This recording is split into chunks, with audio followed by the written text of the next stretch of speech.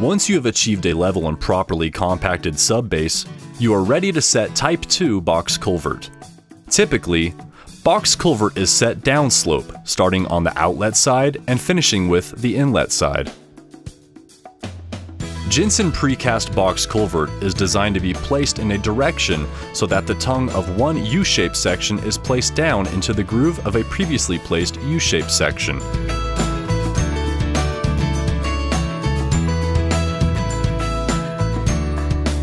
The upper half of Type 2 box culvert is formed by placing the groove of one top section over the tongue of the previously placed top section. Ensure both top and bottom joints are formed opposite of one another. For example, a bottom joint will be formed by placing a tongue end into a groove end, while the upper U-shaped section will be set placing a groove end over a tongue. Each groove end should be sealed with the specified joint sealant and proper size prior to setting a tongue section.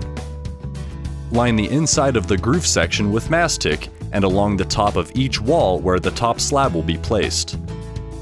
To achieve proper sealing of the sections, first set 2 bottom sections before setting the first top slab section. Normal placement progression will have one bottom section always extending beyond the top section currently being placed. If the culvert run is multi-barrel, a 3-inch space should be left between the parallel culverts. Prior to backfilling, fill this gap with grout or lean cement sand slurry mix and allow it to cure prior to backfilling the excavation to ensure that all horizontal forces are uniformly transferred from outer side wall to outer side wall.